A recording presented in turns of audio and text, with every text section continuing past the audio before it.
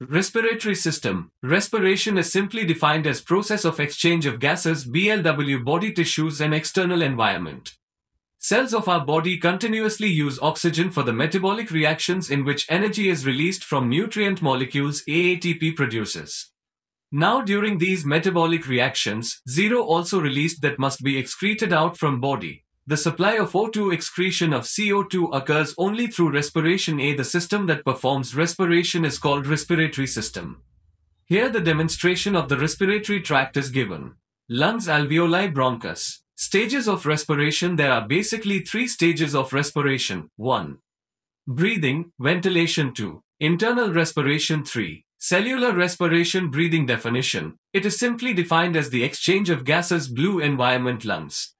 Internal respiration. It is simply defined as exchange of goes between lungs. Blood. Cellular respiration. It is simply defined as exchange of gases between blood, body, hooves, cells. Types of respiration. There can be two types of respiration. 1. Occurs in the presence of oxygen as aerobic respiration. 2. Occurs in absence of oxygen anaerobic respiration. 1. Aerobic respiration. It always releases carbon dioxide. This process produces much more energy. 2. Anaerobic respiration takes place in the absence of oxygen, may or may not produces less energy.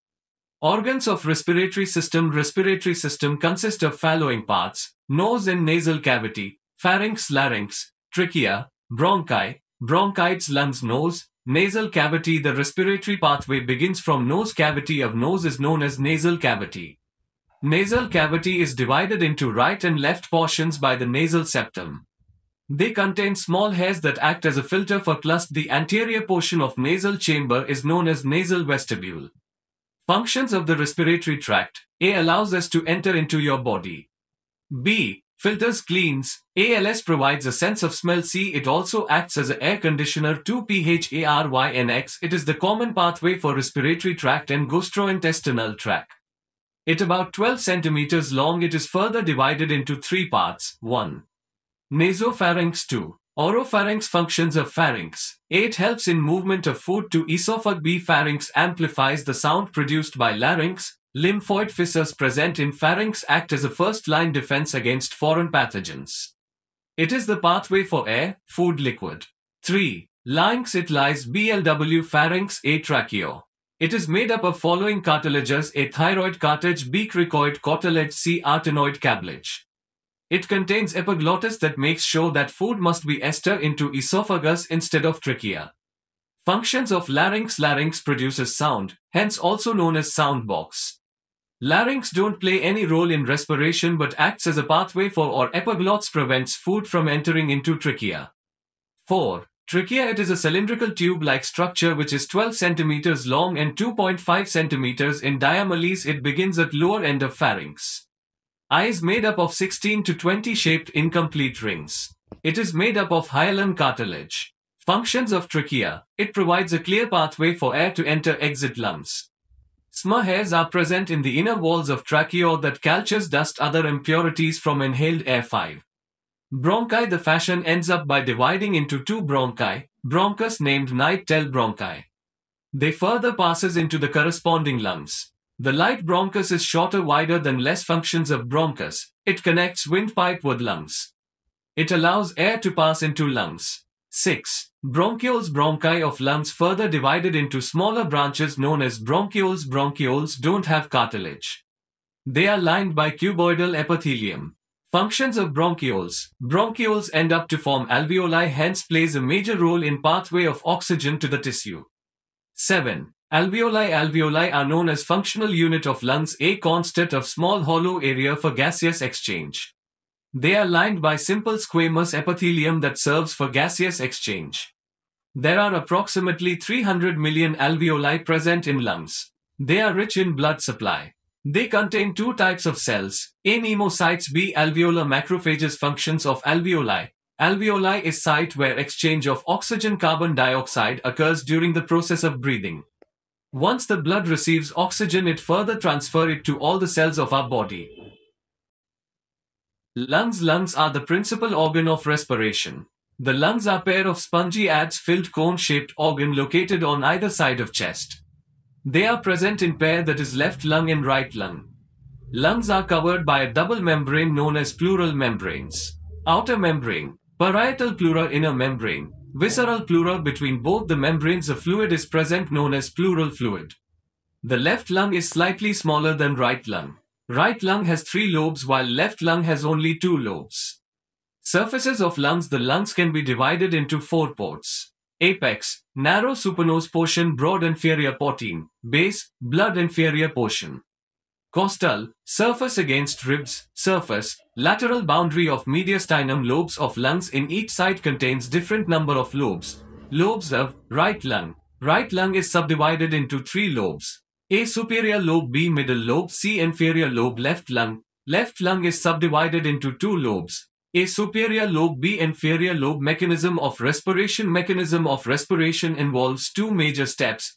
A, breathing mechanism. B, exchange of gases mechanism. The breathing mechanism involves 2 major processes. A, the process in which air moves in and out of the lungs is known as breathing. A, inspiration. B, expiration. B, inspiration. The process of intake of atmospheric air is simply in this process air moves from atmosphere to lungs. The process is also known as inhalation, known as inspiration. It is an active process. Muscles involved in inspiration. 2 types of muscles mainly involved in inspiration. 1. Diaphragm. 2. External intercostal muscles. Inspiration mechanism. 1. Contraction of diaphragm muscle. 2. Enlargement of thoracic cavity. 3. Decrease in pressure inside thoracic cavity. 4. And filling of air inside the lungs. Expiration. The process in which the air moves from lungs to the atmosphere is known as expiration. It is a passive process, doesn't require energy. It is also known as exhalation. Expiration mechanism. 1. Relaxation of diaphragm muscles. 2.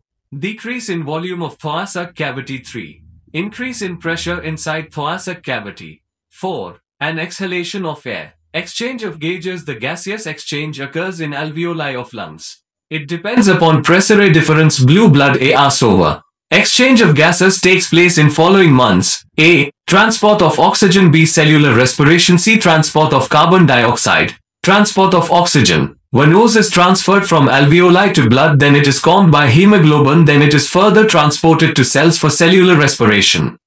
Cellular respiration. The oxygen received by the cell is further used for the process of cellular respiration in which cells uses O's to break down the glucose into carbon dioxide. Energy should be produced. Transport of CO2. Now carbon dioxide is a waste product, hence it is further transferred from cells to blood, then blood to lungs, and then final exhaled out.